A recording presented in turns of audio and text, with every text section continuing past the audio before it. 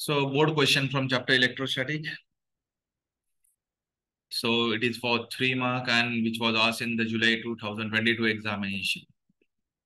Now let's see the answer.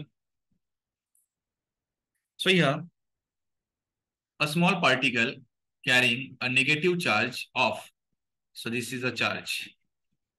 So here, let me enlist the given here. So given is negative charge Q is equal to 1.6 into 10 raised to minus 19 coulomb. So it's a charge. Suspended in equilibrium between two horizontal metal plates. So this is a plate 1 and this is plate 2 and this is charge which is in between the two plates. Suspended in equilibrium means not going up and not coming down. So the distance between the two plates is given here. So I can write small d for distance between the two plates 10 centimeter, or we can write 10 into 10 raised to minus 2 or 0.1 also you can write. So meter. Now, having a potential difference between the plate is given and it is 4000 volt. Find mass of the particle. Now here, we have to see the forces acting on this charge. So downward force is weight and upward force is the force due to this a potential 4000 volt of force due to the electricity. So that force we can write QE. So in terms of electric intensity, we write down. So here, so force due to electricity or force due to electric field, force due to electric field is equal to force due to gravity. Means weight. So force due to electric field is QE and force due to gravity is its weight mg. So I can write here that is weight. So here we have to find out m.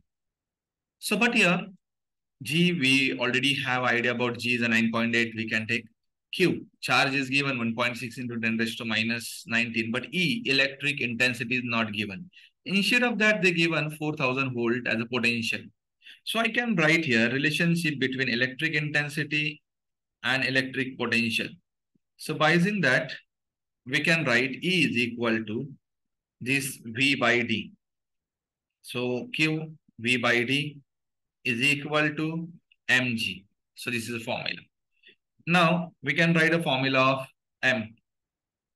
So m is equal to V multiplied by Q divided by this G multiplied by this D. So V is 4000. Let me substitute the values.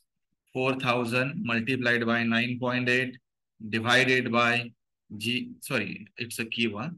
Sorry, it's a Q. So 4000 multiplied by Q is 1.6 into 10 raised to minus 19 divided by. So it's a G and this D. Sorry.